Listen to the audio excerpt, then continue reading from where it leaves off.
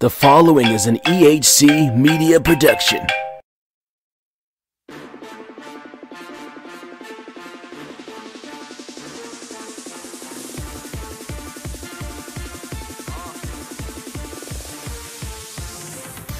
Hey guys, welcome to whenxt. Your host Brian Green here for episode number 9, bringing you your weekly who, what, when, where, why, what's going on, do I put it on warm wash, what is the customer service number for Dell, and oh god, are the holidays over because I'm sick of retail. I am here with magnificent host from the RWT family, Moses Marquez. How are you, my friend?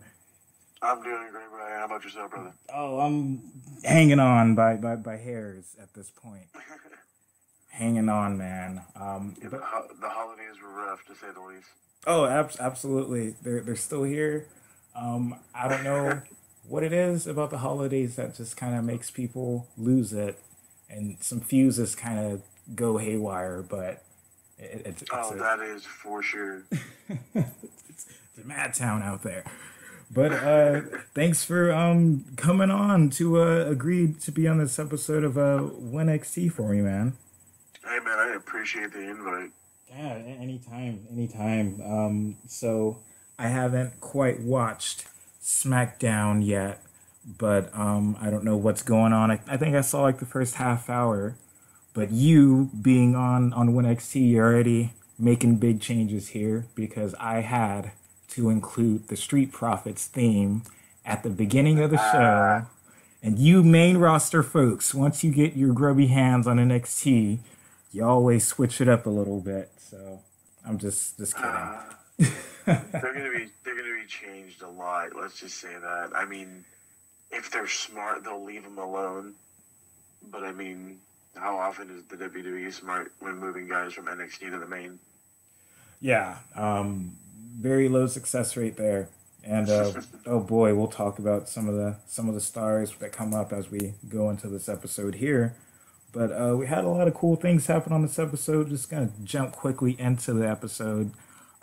First thing we're talking about here, the Street Profits. Actually, they had their first segment on this week's episode, and I totally agree with Nigel. He does not have to agree with Percy's opinion of this team being swaggy and great. You know, Morrow says that they sip on swag juice out of their solo cups, but Percy loves the team because they came from nothing and they're here and they're celebrating and having a good time. What's your opinion on the Street Profits? I actually like them. Yeah. I mean, Angelo Dawkins, he's been around for a while. And I mean a while. I'm glad to see that he's finally getting something underneath him. Montez Ford has like charisma for like 3 tag teams. Mm-hmm. I mean, he's over the top and he's pretty athletic. So I mean, it looks like he's relatively new into the sport. I think he was like a football player prior, or even like a track and field guy. But I mean, I like him. I think they're going to be in NXT for a little bit, and they might have a title reign sometime next year. Oh yeah, I wouldn't doubt that. They kind of spoke on that at the end of their match here. They fought some jobbers. I didn't quite get their names. I think it was Star and Apex. They noted one of them looked like that. Yeah, one of the guy on the apron looked like JBL. They kept pointing that out. He really did though.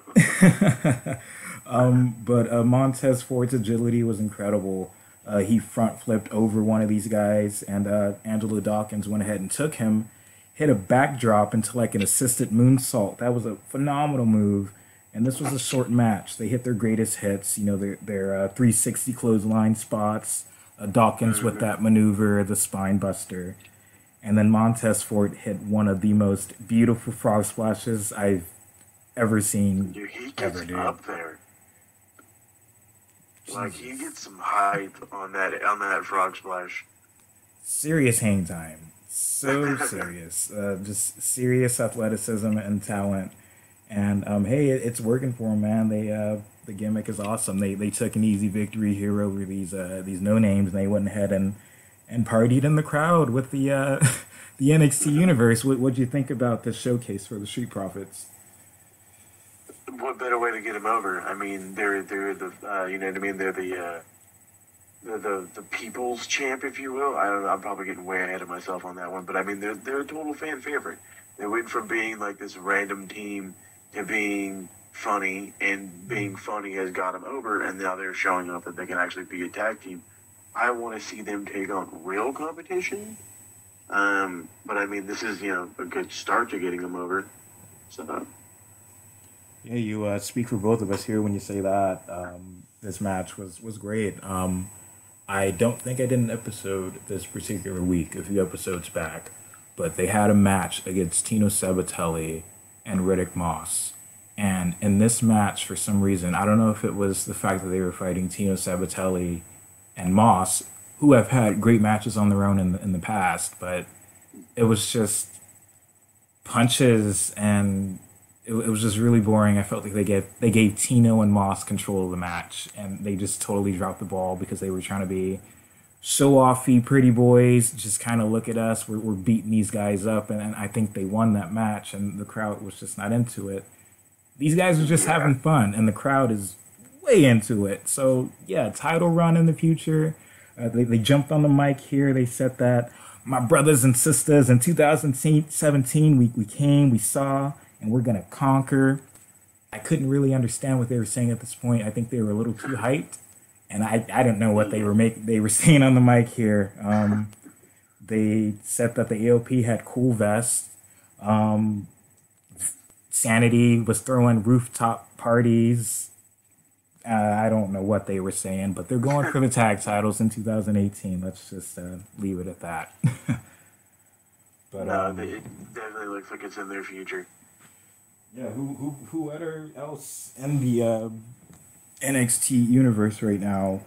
I mean, we had the AOP kind of give a vignette backstage, and I don't want to see them stick around in NXT. They're great, they're wonderful, big guys, but Oldman Ellering did cut a backstage promo.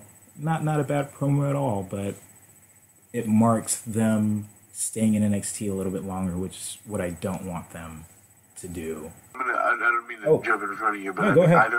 I feel the same way. They need to go to the main already. But I don't know. I think, because I mean, what more are they going to do? They're going to challenge, Red Dragon, and then if they lose, then what? I think if anything, they'll be smart. They'll tape that match, which will probably be they'll probably have that match at Takeover, and then after that, they'll probably, hopefully, the next night they'll show up on Raw. If they're smart, because I know Vince really likes them, and a push for them has been imminent for a while. I've heard it was AOP's ready to go, and Cassius Ono, but I didn't hear about Ono. Yeah, I heard that Triple H was pushing to have him go to SmackDown. That he would be a good addition to the mid card. Another guy. But I don't know. I would hope he didn't just turn into what Apollo Crews is on Raw. You know what I mean? Ty Dillinger was that guy that went up, and then he kind of he's squandered. He just had he just talked about it on SmackDown. Ty Dillinger was the random other name guy in the U.S. title tournament and lost to Jinder Mahal. So that's a bummer. Yeah, it's how we said in the beginning, their success rate is up and down. Yeah, with these call-ups. I was a bit curious as to where Ty Dillinger even was. Even if the AOP, like you're saying, do get called up, they're in the hands of some questionable decision makers. So as far as the other tag teams in NXT, I don't really know if anyone else is ready for a call-up. They broke up DIY. They have Sanity, which I see sticking around for a little bit longer. They can throw them back in there with the Undisputed Era and have a great match.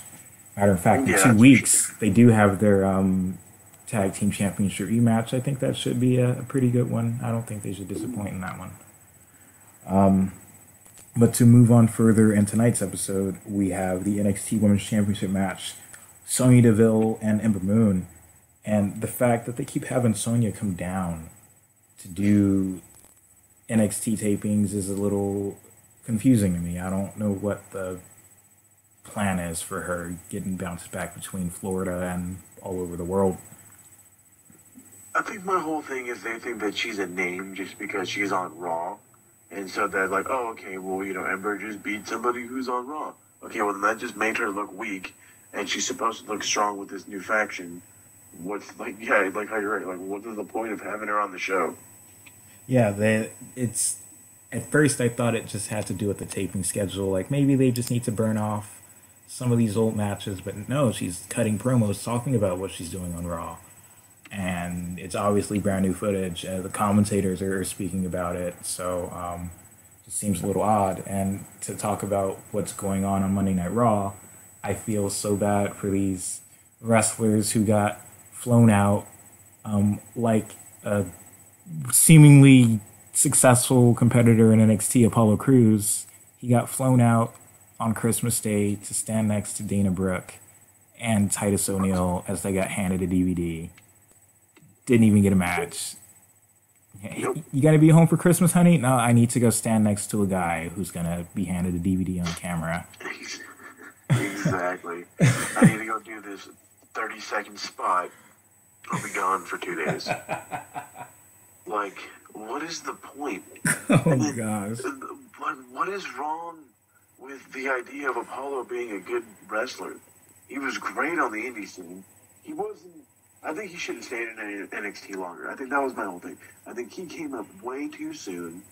He should have had, like, a main title run. Like, not an actual title run. Like, a main event run in NXT. And then go to, like, SmackDown. The problem is they keep putting these guys on Raw. And all Raw does is they focus on, like, 8 or 9 guys. And everybody else is pointless. Yeah. It's like, so then what's the point of getting anybody else over? Yeah.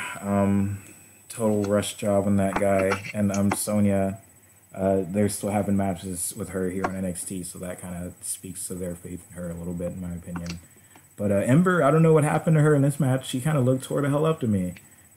Just purple, messy hair, green and black attire, red boots. Like, she got dressed in the dark or something today. I don't know.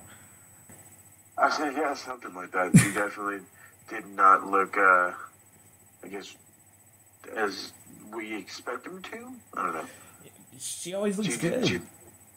She looked like she just got done grappling in the back and they went to the ring. This is the spot. Okay, let's just go do it right now. The match started out with, some stand-in switches, immediate ankle lock that Sonya went for on Ember. Arm drag into a kip-up looked impressive from Ember countering that.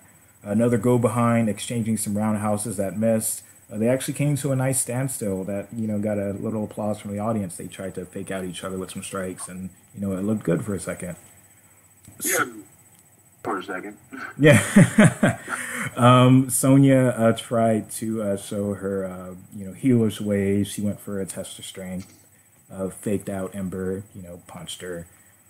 Ember came back, took her out with a single leg drop kick and a rolling senton out on the outside as Sonya took a powder. And one thing that is just so magical about WWE programming is that one person who is in control before they go to commercial break, that person is going to be on the defense when they come back from commercial break. They're immediately they're immediately trying to fight back. It's like, wait a minute. Like, is this you're indicating, and it's always a high spot too. Yeah. It's always like a tope or, something crazy. It's like, oh, we're going to break. Okay. And then you come back and it's like, well, didn't they just hit a big tope a second ago? Now all of a sudden, like, we're in a random chin lock and she's getting her butt kicked? What the hell's going on? Well, that bug has even bitten the style of match down here in NXT. And that's one thing that I think when I try to look for the differences and the pace of matches between the NXT roster and the main roster, it's just that, the pacing of matches. They kind of do different mannerisms in the matches, but it seems like these little in-match cliches and spots and just production things that happen are bleeding into the NXT production, which sucks. Getting down to the end of the match here, Ember reversed a waistlock hold that Sonya had on her. It was like a victory roll. It sent DeVille face first into the middle turnbuckle. Deville she showed that she was a little green in this match to me. She was a little sluggish. She would throw moves, like she would throw a punch, but the punch was so slow that it was obviously meant to be countered or caught by Ember. She was just telegraphing too much, just kind of lost me there. Yeah, she definitely showed her, yeah, you're right, her green side, that's for sure.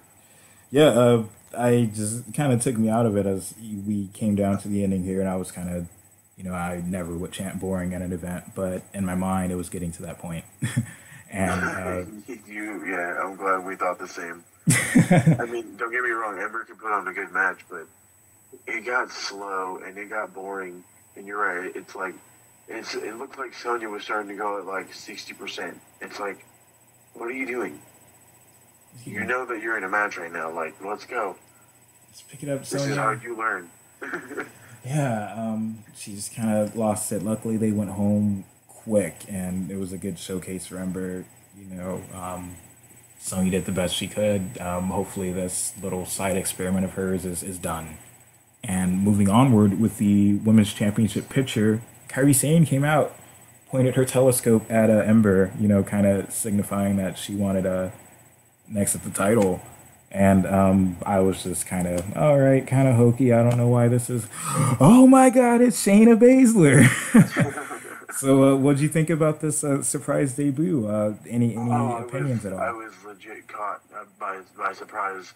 Did not think she would be showing up. I thought, if anything, they would do one of those stupid debut matches, and that's how she would show up. This is a great way for her to show up. Definitely made her presence felt. Took off probably the next, who would be probably the number one contender. So, inserting herself into that. I don't know, maybe we see a triple threat? Yeah, I wouldn't be mad at that at all. No, not really. I mean, it sounds like a good match. And at the same time, it would allow Shayna to do less, which might help her. Yeah. She's still learning. Yeah, she had some great spots in the Mae Young Classic. I think they kind of just wanted to keep her silent, lock on a submission, do the bare minimum, and she did look a little winded. Her selling ability was questionable at that point in the tournament. Questionable is definitely one of the words you can use. Hopefully she's gotten better in her absence on our television screens. But anything else you got on these guys? Just happy to see Shayna. Wondering when Ronda's going to show up. Yeah, that's what I was going to ask, actually. Because Baszler is down here in NXT kind of getting debuted and spotlighted in this championship picture, so to speak. Do you see any hopes of a 4-horsewomen's match at WrestleMania? Personally, I've been saying yes. I'm saying that if they want to do it, it's definitely a money move. But I'm hearing that they're canceling it. That the idea is to have Ronda show up during this Rumble and probably winning. So, I mean, as much as a fan, I would like to see it. I mean, because it sounds good. Because you would have, two novice wrestlers who are just getting into the business, and then two legit MMA fighters taking on probably 4 of the best women wrestlers in the business right now. Mm-hmm. It's a clash of styles. I think it would be definitely worth the watch, but I don't know. It looks like it's not going to go down. Oh boy, that's news to me. Yeah, they. 1 minute it seems like they have Ronda in the bag. 1 minute it seems like they don't. I don't know what. Well, no, Ronda is in the bag. Ronda is on her way. That's for sure. Just the whole horsewoman versus horsewoman idea is not what they're thinking. So we'll see. I mean, I know Ronda is pretty much a guarantee. She was training with Brian Kendrick and Natalia for a while, and like I said, rumor has it she's going to be that big surprise entrant in the Rumble. Nice. Oh, man. I don't even know if any word on it'll be a 20-woman Rumble or a 30-woman Rumble. I feel like... I've legit heard nothing. Yeah. I would think it would be 30 would be a better idea. We can bring in a lot of legends for a one-time appearance, and you know what I mean. Shock value. That's I think what's going to win the fans over with this Rumble is shock value. Yeah, they got to do something different. First time ever, they're gonna put two on one show. So, looking forward to how they'll keep that fresh, and hopefully they'll produce a great Rumble for these women the first time through. Yeah. So, yeah, Baszler took out Sane with a rear naked choke as Ember looked on. We moved on, and I already spoke about this AOP vignette that happened backstage, but at one point, Paul Ellering said that this is their house, they are the judge, the jury, the executioners, and the Undisputed Era is on borrowed time. Why does everyone think that the wrestling ring is a house? It's bothering me. Basically, we got to lay down in it, you know what I mean? So, I guess you work so hard to build it, to build your career in the ring. I don't know. The house thing, it seems weird, and then it makes it even weirder when you got people calling themselves the big dog, and it's their yard. It's like, wait a minute, what happened to it being a house? Now it's a yard? What the hell is going on? It's a ring. It's a ring, people. Oh, boy. Yeah, moving on, those guys. They move on to kind of get into this Fatal 4-Way match. They review how Killian Dane just demolished Trent Seven in this match. Cassius Ono being beat by Johnny Gargano. He should have gotten beat by Velveteen Dream, who is maybe seriously injured or storyline injured, but either way, not happy to hear that news. Yeah. Adam Cole against Aleister Black was great. You know, that Black Mass kick in the end was vicious, so well by Adam Cole. And Roderick Strong versus Lars Sullivan. By God, if anyone has not watched that match, go check it out. Perfect match. It's really, really good. Yeah, a little disappointed Roderick Strong didn't move on here. I thought it was a little too soon to put Lars Sullivan in the spot. I don't know. I think Roderick Strong is going to get the Sami Zayn effect. He's going to lose so much, but put on these amazing matches along the way, and then he'll have his rise to fame. And you know, maybe him versus Gargano at one point. That would be a crazy good match. Oh, yes, it would. Yeah, I'm a huge Roddy fan, and I really hope he gets a takeover match in Philly. But oh man, They give him something. Give him anything. But Dane came out looking scary as hell. I love that he has his own Celtic version of the Sanity theme. I think that's awesome. Lars came out as well looking like a damn serial killer, and they both looked like they wanted to eat Johnny Gargano on their way to the ring. Oh, they really did. he looked like a bowl of chicken wings to him. What do you think of the ominous shadow and like the silhouette spot during Lars' entrance?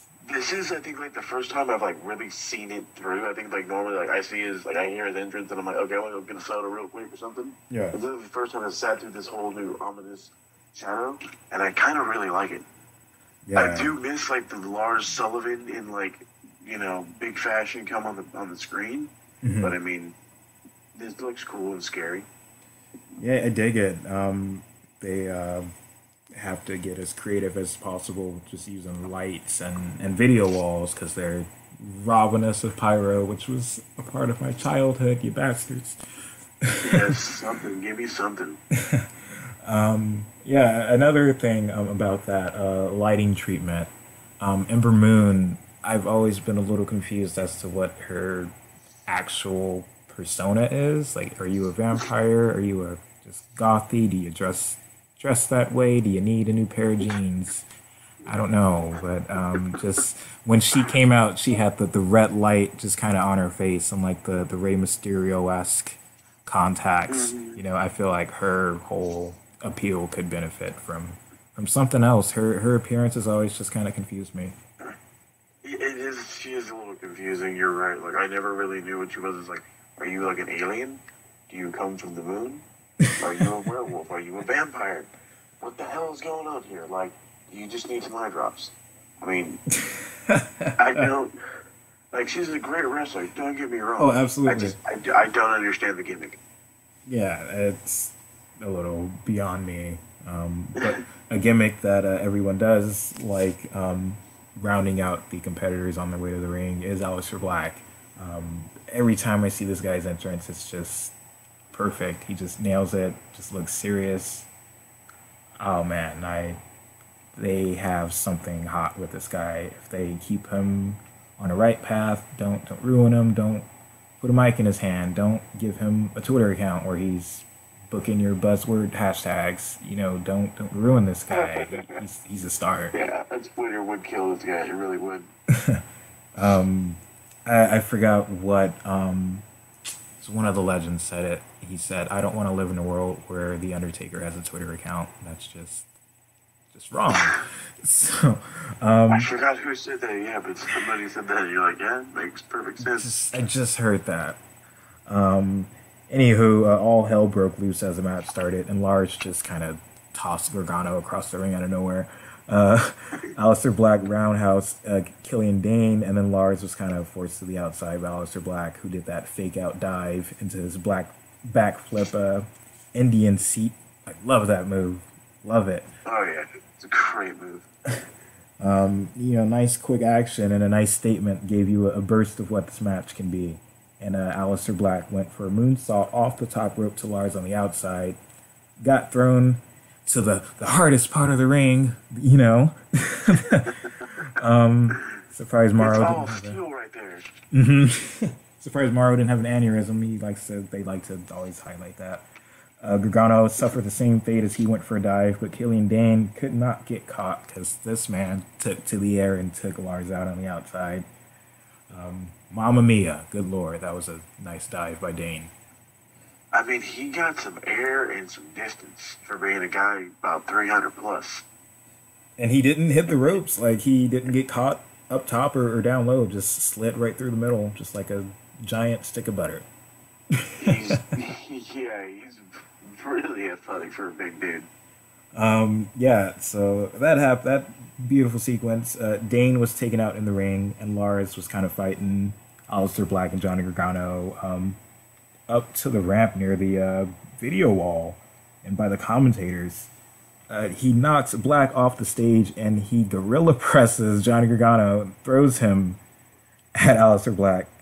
He then cleared the table, and these two smaller baby faces fought back, teamed up, kicked him. He tried to powerbomb Gargano, and he held on to the set. That was a great escape from that. And as these guys kick Lars onto the table, he just came out of the left side of my screen. Dane did. Just ran off the stage and hit an elbow splash. That was a holy shit moment here in my household. Oh no, it was here too. Just to see Gargano run for deer cover, he ran for cover, and all you see is this giant white hairball slam right into Sullivan. It looked so awesome. It was good. It was real good spot. Had me shocked. I think it cut open Killian Dane on his arm. These Sanity guys just can't help but bust themselves up in these matches. Yeah, seriously. I mean, if it's not Alexander Wolf bleeding like a pig all over the place at War Games, Killian Dane's getting scraped up left and right. I feel so bad for Wolf. I hope he's okay. Obviously he didn't wrestle that tag title match last week or 2 weeks ago because he still has freaking staples in his head. Good lord. But match. You go hard in this business, apparently. Yeah, I don't know how they do it. I always fantasize about being a wrestler one day. I have a buddy who does it. Wrestles by the name Kodo Hero out there. A few promotions here in SoCal. Shout out to Kodo Hero. But that guy, he's kind of a cruiserweight type of guy, masters the ropes, does a lot of hurricane ranas and springboards and flips. I'm like, dude, I know you. How do you do that? It's unbelievable. Just the risk these guys take. It's very garners a lot of respect from yours truly. These guys continue to go at it. There was this point in the match where the two biggest guys become a non-factor. They're taken out from that table spot, and the crowd just erupted to see Aleister Black face off against Johnny Gargano, which would be a fantastic one-on-one match. Gotta see it later down the road. Oh, please. I mean, you got two, technically sound guys Just give him 15 minutes and you have absolute gold.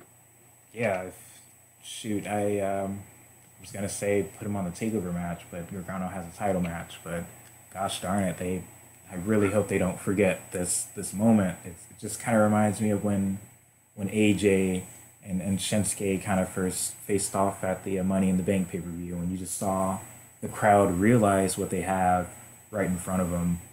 At this NXT level, the crowd loves both of these guys and are very well aware of what fantastic matches these guys can put on. That's a 5-star match waiting to happen. So five, yeah, five for sure. I mean, if you've seen what they can do in Japan, I mean and if they allow Nakamura to be Nakamura of NXT, they would put on easily the match of the year at WrestleMania, probably right into there. Yeah. And I say that because I do think Shinsuke is going to win the Rumble. I hope so. What do you think about Kenny Omega coming out and talking about one of your fellow SmackDown superstars and saying he's done nothing compelling in a WWE ring? Do you agree with that? Kenny tells it like it is, and and I agree. I mean, Nakamura, he came out of NXT red hot, and I mean red hot. He came out of NXT red hot, had the immediate crowd attention. Was this over guy like nobody's business? He gets pushed into the title picture, and then gets continuously beat by Jinder Mahal, and then he's just kind of thrown into the background, and then he was used a little bit in this whole thing. They're not doing what they should be doing with him. He should be a top guy.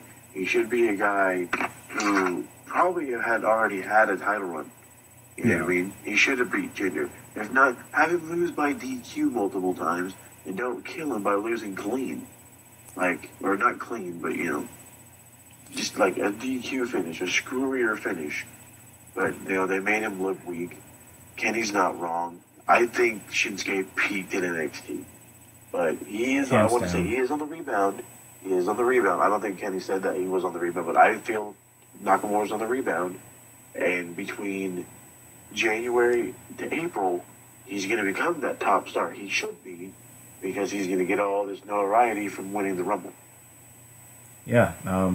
Oh boy, you and so many other thousands of wrestling fans are clamoring for Shinsuke to win, and I really think he deserves that spot. I haven't, been following New Japan as I would like to, and hopefully you will give us some New Japan insight, coming up towards the Wrestle Kingdom 12 show. I'd love to see something produced from the page, kind of giving us who are a little unfamiliar, like a primer on, the card or, some of the matches or something like that.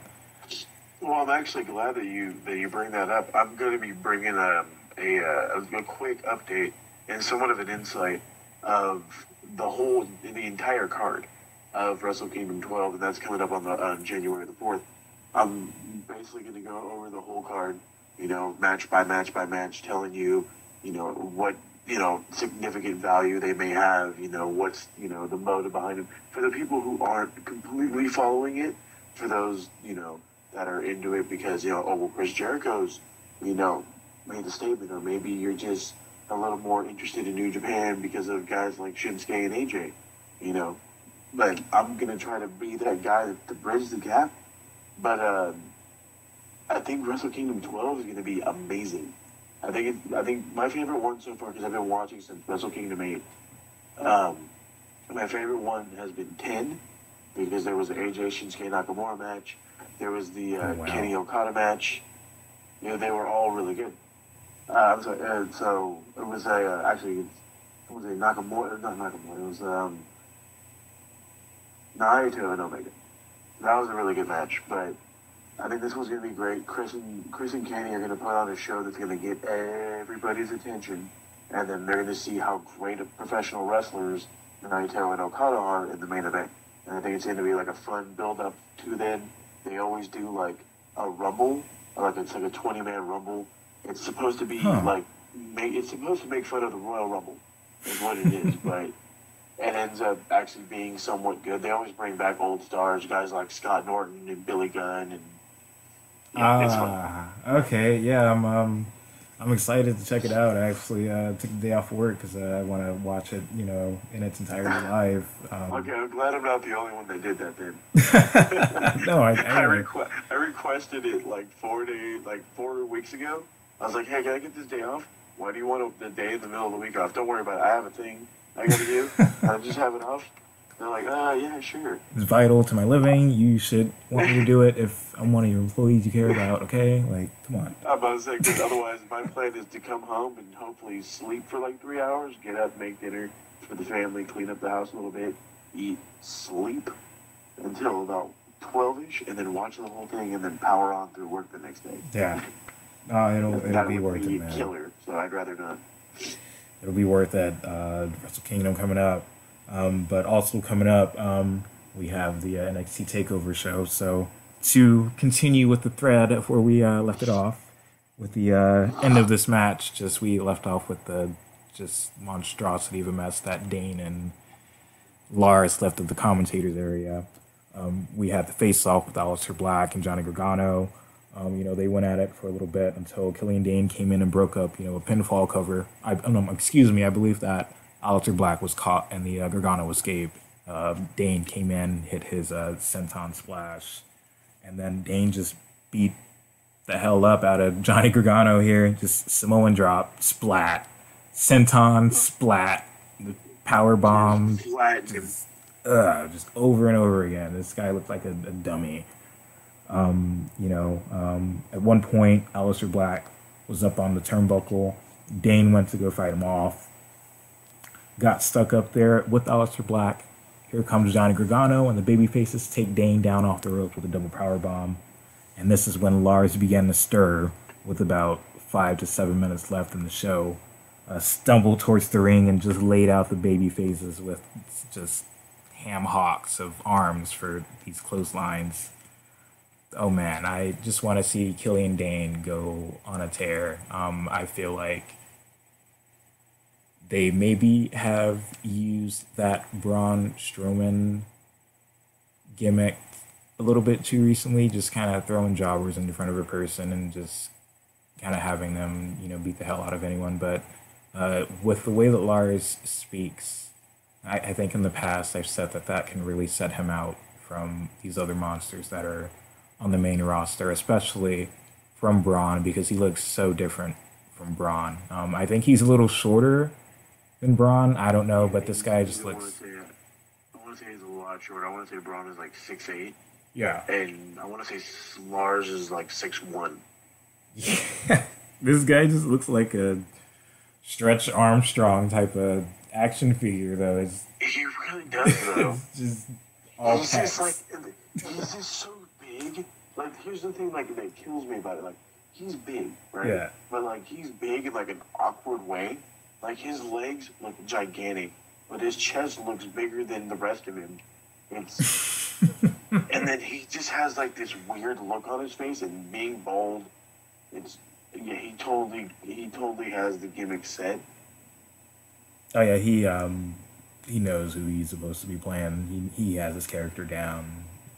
Great addition to the roster. He came out of nowhere. The whole tag team gimmick they had with him, he was destroying his partners after losing all of his matches. So he's not undefeated in a way, but the whole destroying his partner gimmick got over with the crowd. People were just waiting to see him lose a match so he can just go apeshit.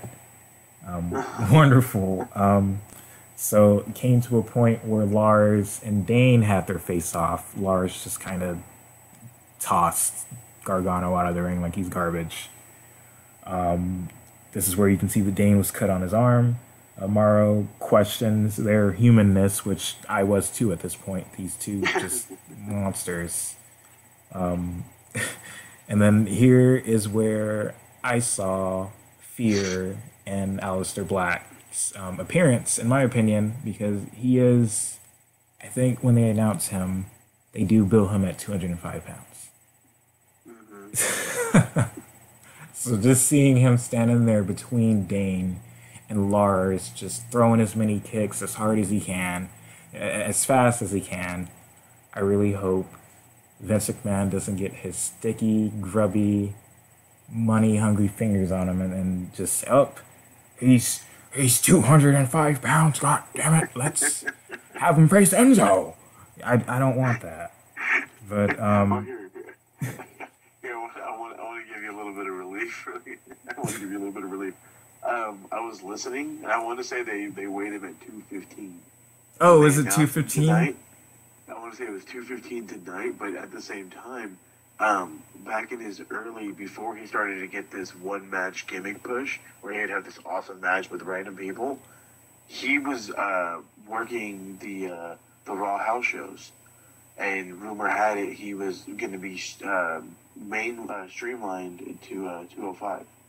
Yeah. And I guess Vince started to not like his gimmick. Oh, good. Instead, he's stuck in NXT. I swear they were billing the guy as 205. Maybe. No, they were. Yeah. They were billing him as 205. But like I said, I heard I was like 215. What happened to 205? He put on some weight. Good. He had some I don't know, dark meat cheeseburger. I don't know what someone his style would eat, but put on some WWE weight and whatever. But anyway, the match ended here. Lars actually got hit with a black mass kick, and I was a little weird at this. The crowd usually pops huge for this kick, and they seem a little distracted. And the reason why is Undisputed Era, sons of bitches, came out and cost Aleister Black the match, man. They just distracted him, beat him up. He tried to get back in the ring. Adam Cole hit a brainbuster over his knee, which essentially just kind of put him out for the rest of the match. Gargano dove outside to kind of, pick up Black, took out the Undisputed Era. He hit a Hurricane Rana onto Lars, which sent him into Dane, both kind of sandwiched up into the steps.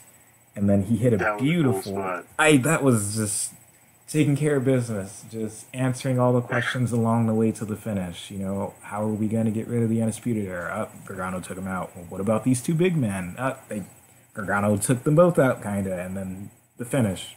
Perfect setup for this underdog babyface to get a huge victory after kind of being on a downslope. I think they're telling a great story with this guy, and such an emotional victory here to become the number one contender for the NXT Championship. Johnny Gargano is. This was nicely done.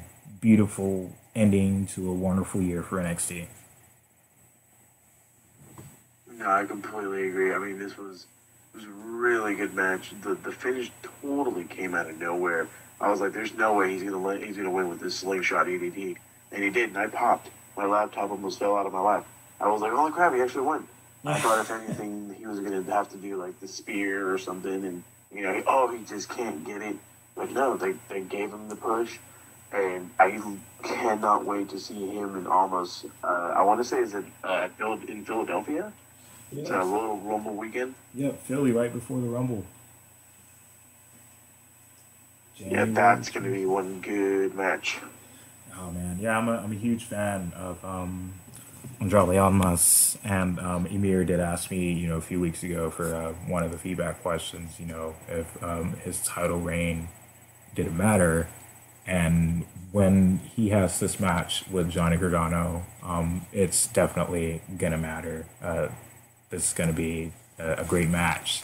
I don't see Gargano walking away with the championship just yet.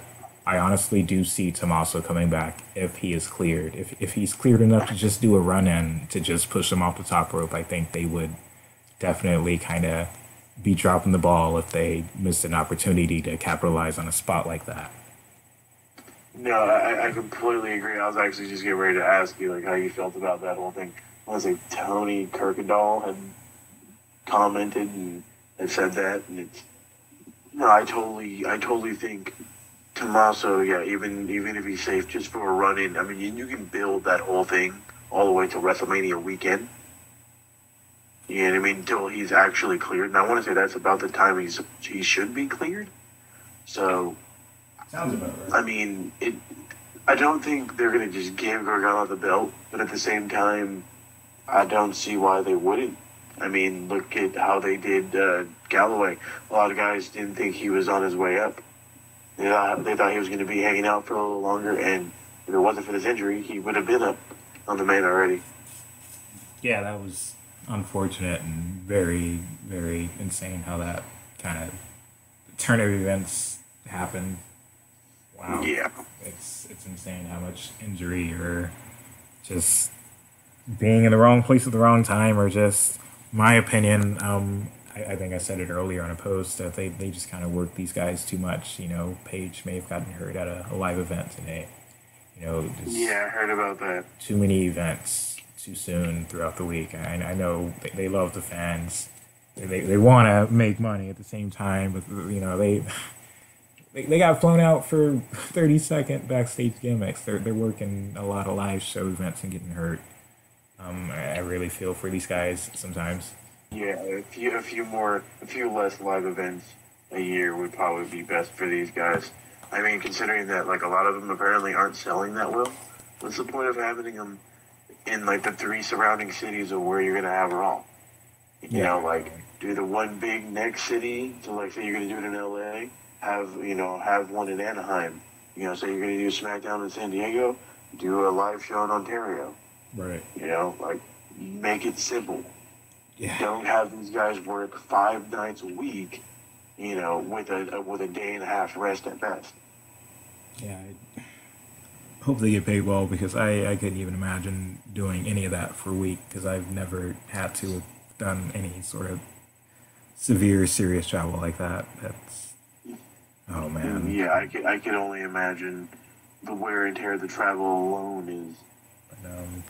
So let's see here. So overall, not that bad of an episode. Like I said, sheesh, one of the greatest episodes I can remember in recent memory. Let me go into some final thoughts I had for some members of the RWC family here. Just, I think we had a question about some of the 2 big men in the main event. I think we were comparing Killian Dane and Lars Sullivan. They kind of put on a showcase of what they could do in this match. I wouldn't mind seeing them get pieced off in their own right. If you had to choose one to go over in a match, who would you choose? I'm still sticking with Killian Dane. I mean, I think like if it's booked WWE way, it's gonna be like Lars Sullivan in a one-on-one. But I think Killian Dane is that guy who is the thing that makes him scary is he's versatile. Like he can be a strong man, but he can be athletic. He could be technical, but he could also be, you know, ruthless and aggressive. So, I mean, I love Lars. His gimmick is awesome. I like where he's going, but I think he's a little too green.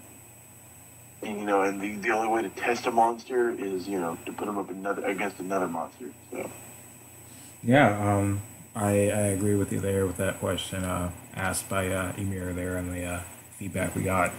I'm gonna go with Dane for sure, just because of the versatility. Lars, very, very new at this point. The fact that I don't know much about him is exciting. He can kind of produce some unknown things that we haven't seen before and really shock a lot of us. But what I have seen thus far hasn't been bad, not anything to really complain about. So I can't wait to see him get, you know, the spotlight he seems to be getting. But right now, Killian Dane, you know, hands down. And a question you asked yourself, I am not going to know how to answer this final question here, kind of a big one here. As far as a better worker, Johnny Gargano or Aleister Black? Good Lord, where do I even start? I don't even know how to dissect that one. That's, you got to get down to like pure science on that one. How would you start to figure that one out?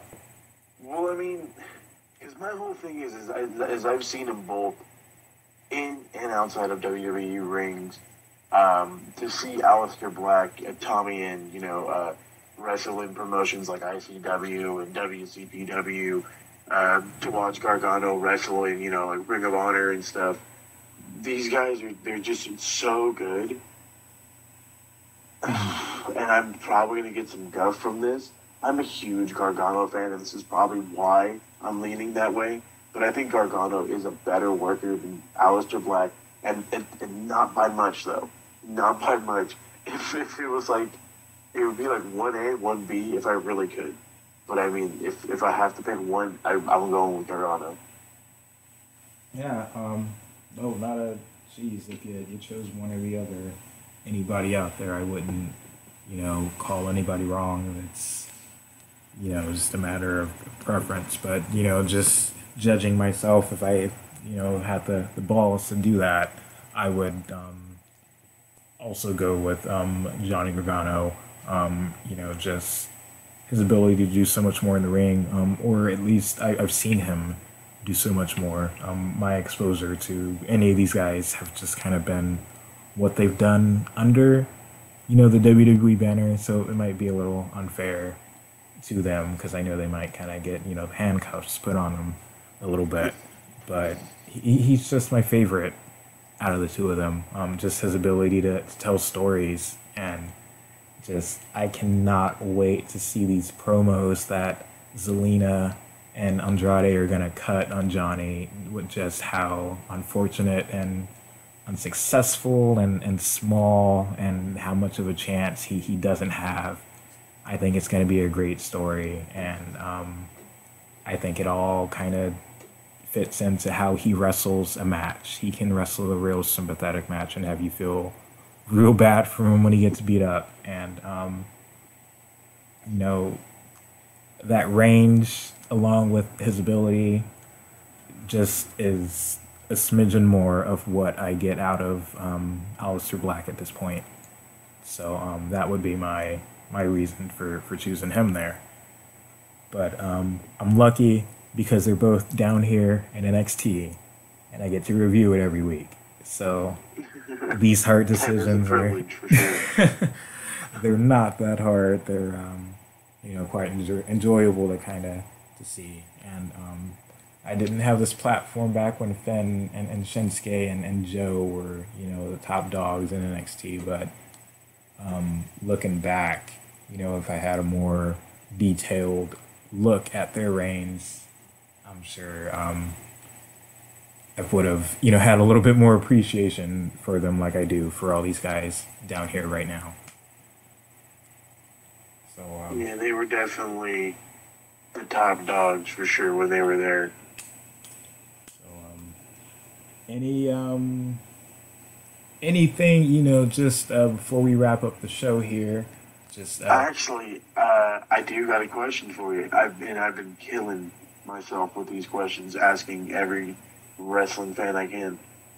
Yeah, go ahead. Since you review strictly NXT, I know you probably watch the product, as often as you can, but I know NXT is your baby, for lack of better words. Give me 5 guys.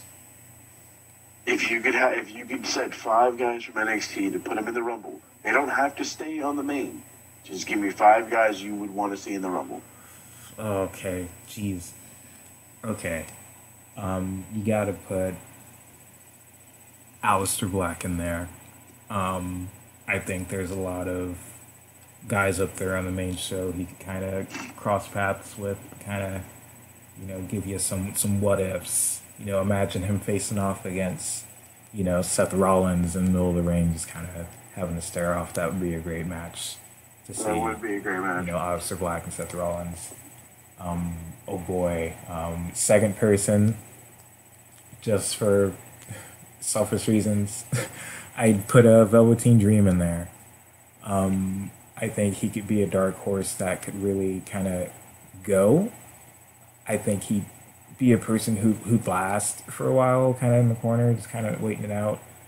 I think he could kind of have some nice psych out moments with this gimmick with some people on the main show. God, I'd love to see him kind of make a kissy face at John Cena and have Cena be like, "What the hell is this?" That would be great. That would be great. Or see him try to out weird Goldust for a few moments. That'd be really funny. I think that would definitely be one of the funnier spots of the Rumble. Adam Cole, throw him in there. Have him face off with Finn. Have him face off with, geez, I don't really know much of these the bloodlines or the family trees go with the Bullet Club, but would an Adam Cole, Finn Balor face off do anything for the crowd? Is that, I think are they related at all? I think Adam Cole would get a huge pop to begin with, and then if you had that matchup, just even a stare down would get a giant pop. Right. Okay. And it's, God, I wish I could include AJ in there with any of these guys, but he's probably not going to work the Rumble because they better not take that title off of him. Keep it snug. It would be really dumb to have him work the Rumble not being champion. And for some dumb reason, don't take the freaking belt off him. It looks like they're going to give Jinder the U.S. title. Okay. But this is not the WWE title, so I'll take it. Yeah. Okay, so who's that? That's is that 2? That's 3. That's 3. I got Cole, Black, and I got. Okay. So let's see, who else would I put in there? Gosh, I feel like I'm missing a big name and people are just screaming at me right now. Let's put Gargano in there. I feel like he has a good enough following, just to see Johnny Wrestling pop up on the Titantron. It would really excite a lot of people. It's Philly. They're a smart wrestling city. It's night after Takeover, excuse me. Everyone would just pop huge for Johnny Wrestling. He could do a lot of phenomenal things on his own, no matter who he's matched up with in that match. Final competitor. That'd be great. Final guy. Gosh, I feel like this is going to be a throwaway. I'm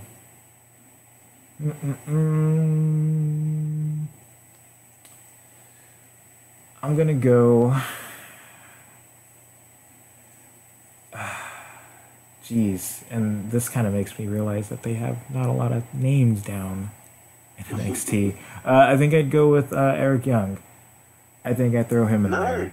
I think I'd have him do the entrance. I think I'd have him come down with his crew. Maybe face off against one of the other spooky dudes. That's what I call the scary gimmick in WWE. It's the spooky dude, the Bray Wyatt, Finn Balor egos. The spooky guy. So I'd put him in there. He's a great worker. Been around a long time. I'm sure he'd love to add being in the Rumble just to the list of things he's done. So long-winded answer there, but there's my 5 NXT talents. So let's see here. Before I hop off here, I'll ask you one question here. We're at about 58 minutes. Might as well make it an even hour. Special holiday whenxt episode here. So on SmackDown, you do have this a lot of superstars that can get pulled from your women's roster to kind of be in the Rumble. Who's taking it? Who's taking the Women's Royal Rumble? I don't think it's going to be a SmackDown person. I think it's going to be Raw, and I think it's going to be Asuka. I think she's going to win, and I think she's going to challenge Charlotte. And here's my thing, because I know everybody keeps talking about Ronda. It's Ronda. Yeah. Here's the thing: Ronda can get overpowered, just like the Big Show used to, just like Kane used to, and she could be thrown out. I think that they need a full-time wrestler to win this thing. I think Ronda would be great notoriety. She'd be a great pop factor, but there's no reason to really have her win it if she's as green as she is. That would be like giving